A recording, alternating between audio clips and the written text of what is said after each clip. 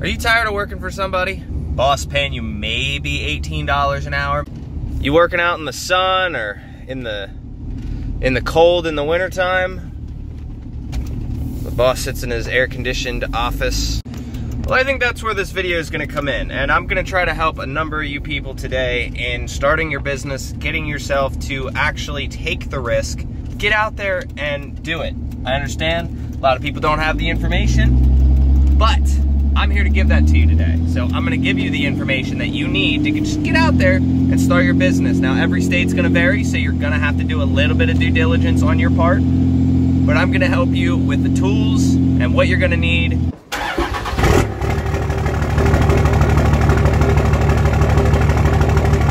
All right, guys, so I'm gonna let you see my face on this one and everything. We're just gonna come out and open. You guys, a lot of guys have been asking me how they can make money, and a lot of guys have been pushing towards the hotshot industry, and unfortunately, it's not for me, and I've been telling a lot of people to stay away from hotshot because realistically, the best way to get into hotshot is you have to make it your lifestyle, right? So I, over the past 5 years, have been going back and forth between hotshot and mobile mechanic stuff, and unfortunately, well, I shouldn't say unfortunately, fortunately, the diesel repair business has been so much better this year for me than it ever has in previous years. I don't know if it's just the quality of work going up, better videos, I don't know. But it's going up. So what I kind of want to go over with you guys today is all of the ways that you can start this business. And you're not going to start off big. You're not going to, you know, there is levels to this, right? So you always got to keep in mind a couple of things here. Don't spend money you don't need to. Spend as little of your own money as possible, and keep in mind that a business is money in. You need to be somehow making money. If you go through and you spend all the money on, I don't know, let's just say you go out and buy the most expensive truck you can, you go buy all the tools you can, you buy an air compressor, you buy all this and that maybe you don't need at first. And it's the same thing with hotshot. These guys go out here, they spend up to $100,000 at times on trucks, trailers, and just everything that they're gonna need, and they don't make any money. So they don't really have a business. It's just it's a mental thing. It's a state of mind. It makes you feel good that you went out and bought everything that you need, but unfortunately, if there's no money, there's no money. Now, you're selling all that stuff for less than what you paid for it. So, in my case, you know, I have a pretty decently expensive truck for, in my opinion. All said and done, it's like, you know, about 26 grand. You don't gotta spend that type of money on a truck, right? So going over Bertha here, realistically, you can start out with a car and some creativity. You can start out with a small truck and some creativity. You do not need to go and buy the baddest, the best rig out there. You can literally start with, we're trying to keep the budget under 5 grand. And a lot of times, you don't have to spend all that money. What I'm gonna tell you guys is work with what you already have if you wanna be in this industry, like doing mobile diesel repair. I'm assuming if you work as a diesel mechanic, you already have your own tools. If you're trying to get into being a mobile mechanic, you might not have your own tools, but as a diesel mechanic, obviously we have our own tools. So, mainly focused on the diesel repair side. You've already got all your tools. There's so many guys out here that have smallest setups. I've seen guys with Ford Rangers, I've seen guys with Honda Civics. It doesn't matter what you have as long as you have some creativity and time on your side. Yes, a lot of you guys are out there working your full-time jobs. I do not recommend you quit your full-time job until you know this is gonna be successful. But you're never gonna know this is gonna be successful until you sit back and you actually take the risk. Now, what do I mean by that? You need to take this seriously. This is your lifeblood. This is what's going to push you further and further. And who knows? You start this business, you might end up starting another business. So, first step, get yourself a vehicle, right? It doesn't matter if it's the vehicle you already have. Maybe you don't have a vehicle. Maybe you're just chilling with a bicycle or something. I don't know. You're walking to work, you bike to work, whatever. You at least need something with 4 wheels and some storage space. That's where I'm gonna tell you to start off. Now, it doesn't have to be the prettiest start. get yourself maybe like, you know, a little 4-door car, take the back seats out, build something in the trunk, you know, just cheap stuff. You can go to Home Depot, get some slides and whatnot, you know, do something like that. Make sure your stuff is organized though when you're building this stuff. You do not want to show up on scene and have an absolute clusterfuck of a mess in there. So that's going to be stage 1, get yourself a vehicle. Now stage 2 is you're going to have to get some type of storage, right? Now this truck obviously gets used, so it gets a little bit of, you know, some stuff gets thrown around. All of this is organized to the trained eye, I would say. Obviously, if, you know, you saw that, it's not the greatest. I did just throw the jack and whatnot in here. But what you guys will see, if I get this out of here, I get this out of here, this is how I have my stuff organized, all in bins and crates, and everything's organized. I know where everything's at, but that's how I have my stuff organized. You don't need a truck to do this though. You can literally go and get one of them in-bed toolboxes if you have like a small truck or something like that, but start somewhere, but start small. Use what you have first, and then start throwing some money at it as you make the money. So one of the biggest pieces of advice that I can give you guys, if you're going out and starting your own business, throw as little of your own money at it as possible. Remember, you're trying to make money, not spend money. So in my case, my business has already made a shitload of money over the past couple years, and I had to run through and run that black truck that I had for the longest time. That's what I could afford. That's what I did. And I made it work for the longest time. Even though it cost me some money here and there, I was able to make up the money for it in the videos, everything that I repaired and whatnot. And then I ultimately ended up selling that truck and getting my money back out of it, luckily. I mean, that truck made probably $300,000–$400,000 over the course of the last 5 years. So it was worth it for me just to go and upgrade. Then, you know, I went through, I fixed this thing. We do have, you know, things that don't need right now. Like, this truck doesn't need to be pretty. We have a little bit of cancer down there. Yes, I have somebody that's willing to fix it and ready to fix it. It just doesn't need fixed at this very time. It doesn't need fixed right now. You know, I think what we're gonna do is end up waiting until this truck has made, let's say, another 100 grand, and I'll throw 10 of it in it. But for now, it doesn't need it. You don't need the prettiest of things. Now, let's go over some of the tools you're gonna need, right? So, a lot of you guys, let's say you're an actual, you're just a regular mechanic. You're just a Joe Schmo. You don't know everything yet, but you are a decent enough mechanic that you could go out on your own and you can fix some stuff without any problems. Cool. Let's go, like, set that as a kind of a baseline. For the diesel mechanics that already have their own tools, we're gonna skip over that because I already had my own tools, and when I was running Hotshot, basically anything that I needed to fix my truck, I knew I needed that for someone else's truck, so I went out and bought the tool. The other general rule of thumb is if you have to borrow a tool, just go buy it, you're gonna use it again. I'm gonna start getting into that, but as a regular mechanic, you can go out and buy, say, like one of them little box sets. You can get them on Amazon, you can get them at Harbor Freight. Buy cheap at first just to get yourself in the door. Now, once you are in the door, realize that these cheap tools, you can use Icon and all these cheap stuff in the beginning. Why do I say you can use cheap stuff? Because eventually you're gonna break that tool. When that tool finally breaks, you know that you use it enough that you need to get a quality version. Excuse me, it's 95 degrees out today, so I'm gonna open the door a little bit so I can talk to you guys.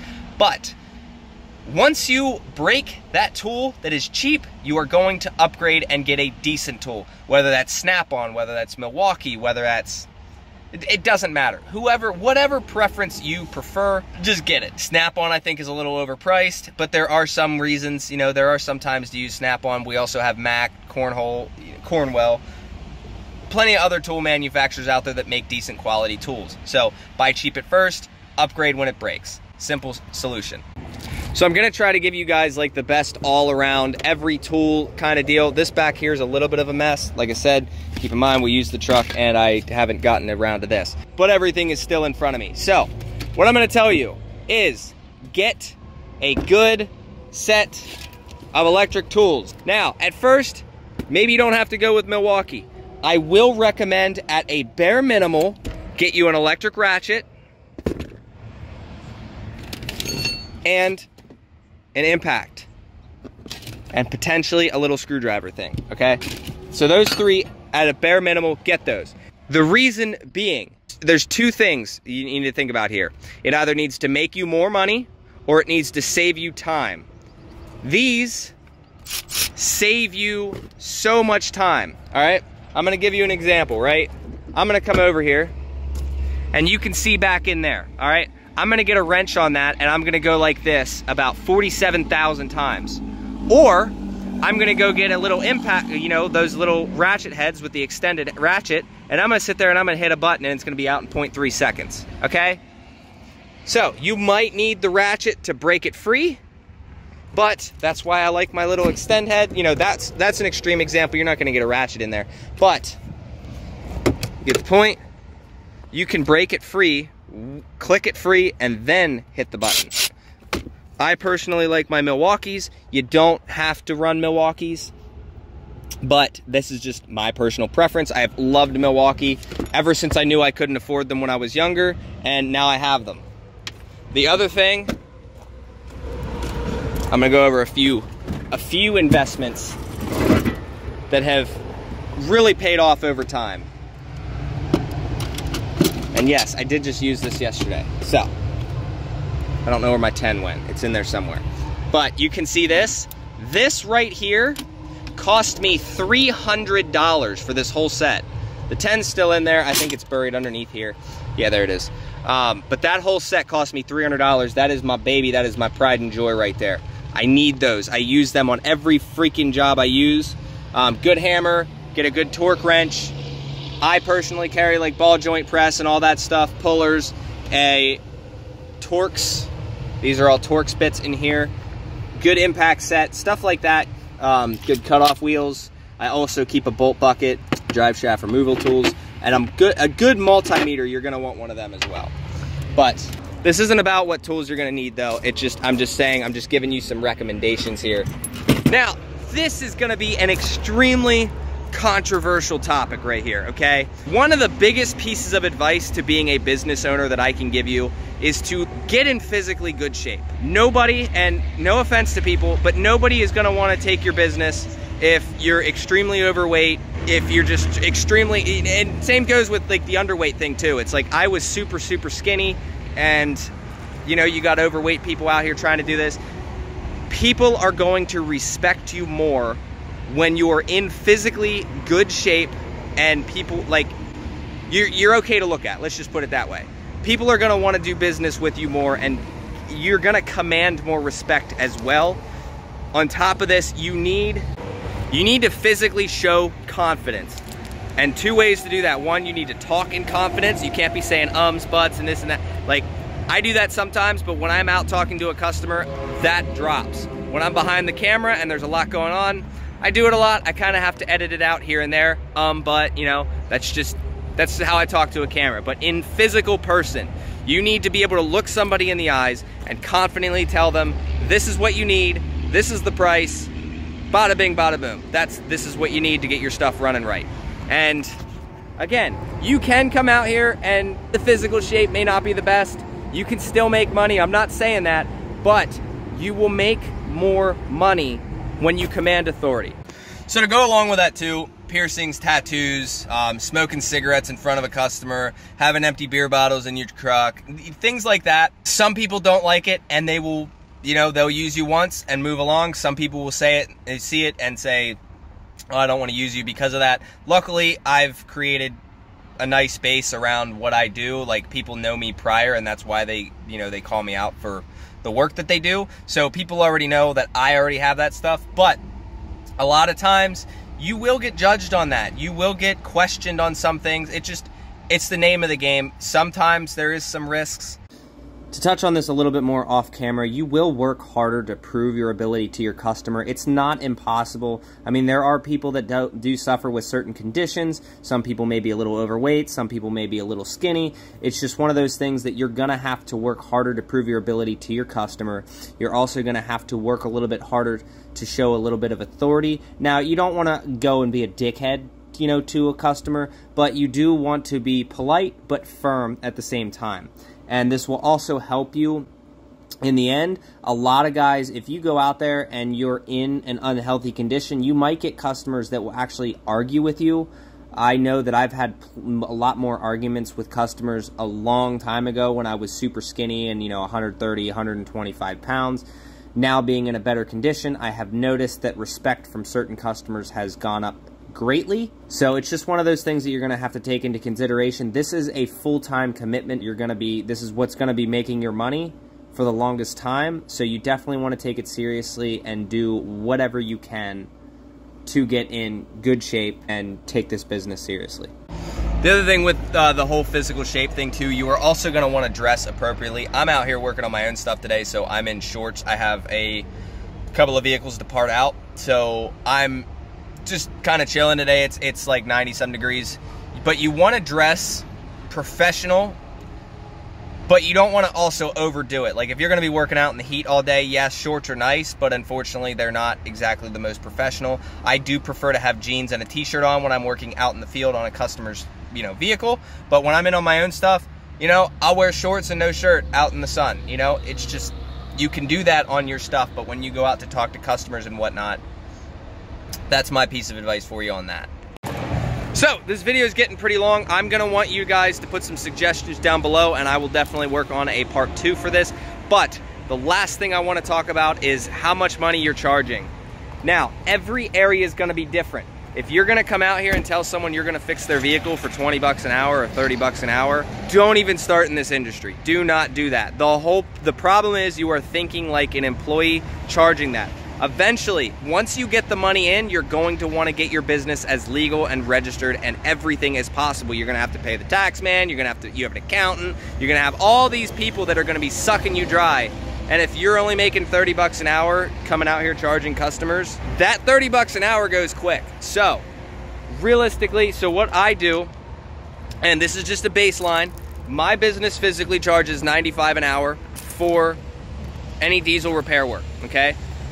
If I have to drive to you, we charge a $25 an hour fuel surcharge on top of that $95 an hour. So the drive time round trip becomes $120 an hour for the drive, and then it's $95 an hour to work on your stuff. But you also got to remember, mobile is a convenience for a customer. They're saving time by not going to a shop and they're having you come out. That is not a service that you should be cheaper on. If a shop is going to charge $95 an hour, you should charge $95 an hour to be out there working on their stuff. You are providing a convenience to these people, okay? If they can't get their vehicle out to you, if they have to tow a vehicle to you and they do not have it on their insurance, they are going to pay a good amount of money to tow it to you anyway. So, I've driven, I think, up to 4 or 5 hours before to do mobile stuff. You get the point. Charge well, dress well, look well, act the part. Don't be out there smoking cigarettes in front of your customers. Don't be out there with like beer cans and this and that. Dress appropriately, look good, command respect. Be positive. Obviously don't be a dickhead to customers, but show you know what you're doing and show some confidence. This is where I'm going to end this video because it is getting pretty long. If you guys want me to do a part 2, let me know. I will see you in the next video. If you guys need any work, check out my website, cpstevemiller.com. We do mobile work anywhere from Carlisle, Pennsylvania, and any surrounding states. So, see you in the next video. Take care. Bye.